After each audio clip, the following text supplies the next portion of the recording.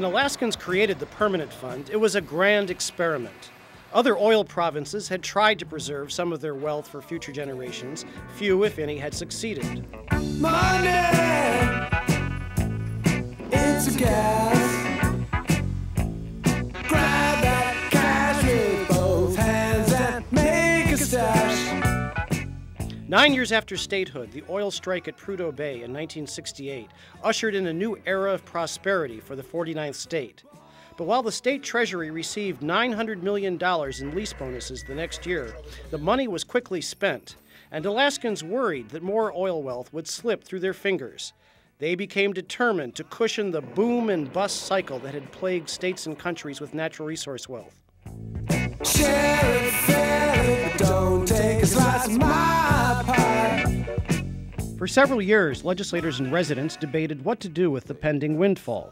Eventually, they settled on a long-term savings account, an idea first put into legislation by Governor Keith Miller in 1970.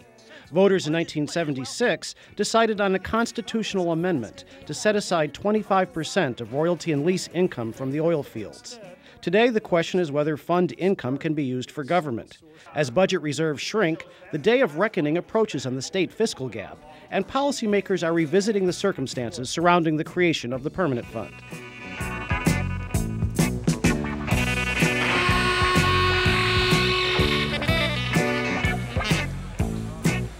Perhaps no other part of state government has undergone as much scrutiny. The investment policies gradually have been liberalized over the years, growing the fund to $25 billion and beyond, exceeding the dreams of its founders. The dividend program established in 1982 has given every resident a share of the oil wealth. But the dividend also has made for complicated discussions about the state's tax structure and about the civic obligations of Alaskans. Money, get back. I'm all right, Jack. Keep your hands off of my stack. And as 2003 came to a close, there were competing proposals for constitutional amendments to change the structure of the fund or the dividend.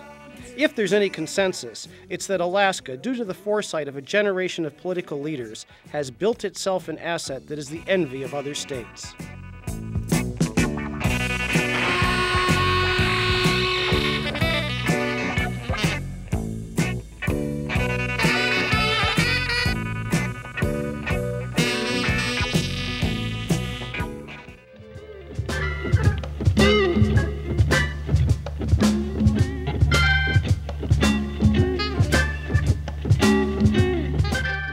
The Permanent Fund is the most successful experiment in public finance in any venue that I can think of, particularly in a free democratic process. It saves for the future some of the largesse of the present. It gives a dividend to encourage people to support that long-term goal. It protects the principal from the loss through inflation, and it takes a very small amount off the table for spending on an ongoing basis. Permanent Fund was created because we needed to protect ourselves from spending all the money. We were starting to see how much was going to come in with the startup of the oil flowing through the Trans-Alaska Pipeline, how much revenue was going to come from that, and there was a feeling that we needed to save some for when the oil ran out. We needed to protect ourselves from ourselves. We needed to leave a legacy for next generations. We needed to acknowledge that there would be needs when oil revenue dropped. The Permanent Fund seemed a way to answer all those questions. Well, there have been a lot of explanations of why the Permanent Fund was created, most of which designed to serve some present political agenda. The real reason is clear. Alaskans just didn't think it made sense to let the politicians of that day have all of the oil money, and they wanted to set some of it aside for the future. And there was no agreement about what that money should be used for or what that savings account should be used for, but there was wide agreement that it made sense to put some of it off limits to the government of the day.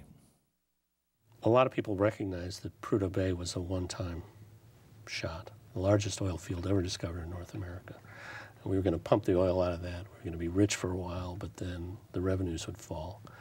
And so eventually we would need some cushion, some other source of income to keep the state running. And this was a concern at the time of statehood. There were a lot of people who thought that Alaska couldn't support itself as a state because there were no obvious sources of public sector revenue. It's clear to me that one of the objectives that's inherent in the amendment itself, and the discretion given to the legislature, and the discussion at the time, is that someday the income, not the principal, but the income could be used to cover some of the losses as the wealth of Prudhoe Bay declined. No question about that in my mind. I think it's indisputable. That originally was intended as a sort of a rainy day account to buffer downturns in the budget. But today I think that, you know, it's become a sacred cow, which is beyond being tapped because of the permanent fund dividend. A lot of folk have contended that the permanent fund was designed to be a rainy day account. I frankly don't remember that term even being bandied about back in those days. Had that been our desire, we would have not called it a permanent fund, but rather a semi-permanent fund that would be utilized when it started to rain. Rainy day, dream away. Let the sun take a holiday. Flowers bathe and see the children play. Lay back and groove on a rainy day. To January 1975. The 9th legislature is convening, and we go down the halls, and it looks pretty much the same as it does today, except the people are wearing these retro clothes and they all have long hair. Governor Hammond, Jay Hammond, has just been elected governor. The Trans-Alaska oil pipeline hadn't been built, but it was under construction. And to quote Governor Hammond in his delightful autobiography, the scent of anticipated oil revenues wafted like musk in the halls of the legislature. Well, I've been living like a trucker. I wanted to translate what I called oil wells pumping oil for a finite period into money wells pumping money for infinity. Well, that was not a popular idea in many quarters, but fortunately a few legislators subscribed to that, particularly Hugh Malone and Clem Tillion and Clark Greening and several others, enough others to create what they called a permanent fund. It didn't have a dividend program appended to it, which I felt was absolutely necessary in order to protect it, nor was it other than statutorily structured. And I feared that if they needed more money, it would immediately be overturned, and therefore I felt it necessary to be enshrined in the Constitution. Governor Hammond said, "Thank you very much," and promptly vetoed it, saying that it, and correctly so, that it violated Section 7, Article 9 of our Constitution, which prohibited dedicated funds. And at the same time, he sent to us HGR 39, a proposed constitutional amendment. Sponsor substitute for House Joint Resolution number 39 by the Rules Committee by request of the Governor, proposing an amendment to the Alaska Constitution, establishing a permanent fund for certain proceeds derived from non-renewable resources. A permanent fund at the 25% level would result in a pool of capital investment available for investment within Alaska in homes and in businesses and for the good of the people in the state of approximately $2.8 billion by 1985. It's an alternative approach to using state money rather than filtering it through the state bureaucracy. It's an approach that provides direct, tangible benefits to the people of the state. 36 yeas, 1 nay, 3 excused. House Joint Resolution 39 is passed the House. Oddly enough, when it went to the ballot, there was a statement in favor and a statement in opposition. The statement in opposition was authored by none other than Tom Fink.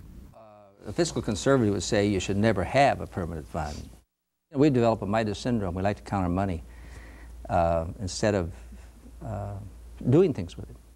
The proposition was written by the Alaska State Chamber of Commerce. Now it is time for us to ask ourselves the question, when will oil and gas be depleted? And where will the funds to feed our giant government come from? The answer is the permanent fund. I have to confess that as I joined other legislators when we ran for re-election in 1976 in talking in that format. We talked about it as everything to everybody. It could do all things, diversify the economy, provide loans for housing, meet social goals, perhaps pay a dividend, and cover the cost of government on the downhill side of the Prudhoe Bay curve. You could see it in the eyes of candidates, because no longer would you have to campaign on a platform of just limited means. You could campaign on dreams. I don't ever recall the word dividend being used, but Jim Rode and Steve Cooper, who was, if I recall correctly, the chairman and chief aide for the House Finance Committee, wrote a report about that time which discussed the possibility of a per capita payment. Everybody in the state, when they voted for it, knew that it would be used for governmental expenditures at some point in time, not a dividend. There was no discussion of a dividend when the constitutional amendment was voted on by the people. That's completely false. That's one of the reasons I ran for governor. I discussed that frequently on the campaign trail. The Alaska Inc. concept, creating an investment account, spinning off dividends. I reiterated my experience in Bristol Bay and how I thought it was absolutely necessary to do something of that nature with our oil wealth, or we'd end up, as again so often is the case, overspending and finding we couldn't sustain these programs. So I pronounced that at virtually every gathering.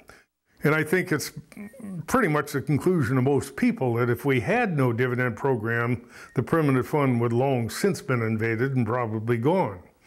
At least that's been the experience, again, of every other state and nation. According to the World Bank, they said Norway is second best in their view, and they contended, I didn't know this, that Norway had copied theirs in large measure after our approach.